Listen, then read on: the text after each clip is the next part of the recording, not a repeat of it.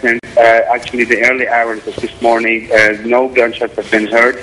And the main operation during the night were actually in my saloon area, and the Syrian army have already declared this area to be safe since almost the dawn of today. Airport International, the highway of the Aleppo International Airport is already declared to be safe. It's worth mentioning that to Aleppo you have two main roads, and actually one of them is declared to be safe, and the Syrian operation right now is in the second one. The main clashes and raging clashes took place earlier in rural of Aleppo, in Anadan area and Manbij area. Those both villages are the main support lines from the Turkish border to Aleppo. Witnessed very heavy clashes with Syrian army and armed groups inside those both two areas.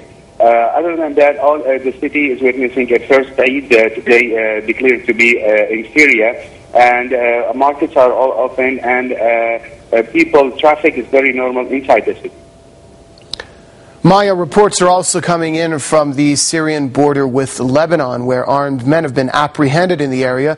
Tell us more about these armed people fighting against the army. The main problem right now in Syria is not Syrian who's fighting against the army. The main problem is those who actually been imported to Syria in order to fight against the army. In Aleppo, for example, we have seen and we have already shown Turkish fighters, Saudi fighters, and we have already been proven that there are Sudanese, Somalis, and from Chechnya.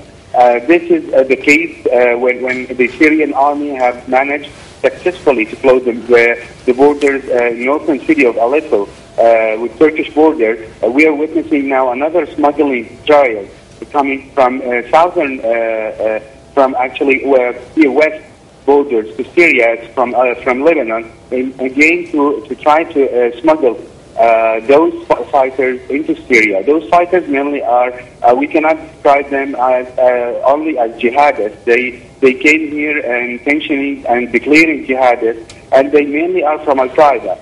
The Turkish fighter found in Aleppo, in Saif al-Dawli, for example, a few days ago, turned out to be the brother of Al-Qaeda member who actually bombed the HSBC bank in Istanbul back in 2003.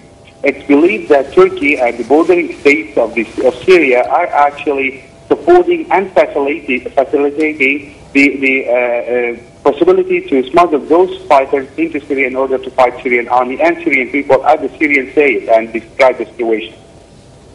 Maya Nasser, Press TV's correspondent from the city of Aleppo in Syria. Many thanks for the update, Maya.